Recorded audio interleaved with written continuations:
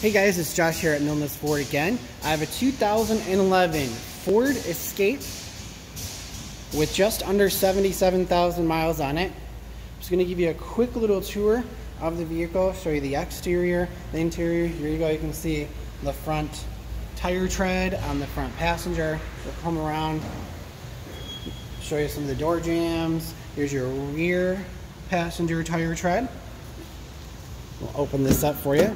You can see this does have the leather comfort package on it, so you do get the heated seats. Here's your dash. And we'll come around and show you the passenger door jamb here. Going up and under, you see that's a very clean unit. No rust on that door jamb. And then we'll come back here. This is the rear passenger area. There you go. You can see again, there's no rust along that door jamb. We'll come around and show you the back of the vehicle here.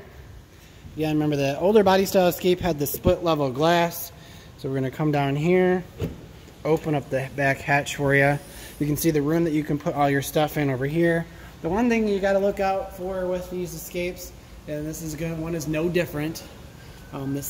You'll always end up seeing some rust on that back tailgate there. I'm going to come back here. We do have the trailer tow package. Hopefully you saw that. Coming back around the vehicle, here is the tread on the rear driver's side. Again, no rust in the rocker panel area. Here's your back seat. And here's your door jamb. And coming back around, then we'll get to the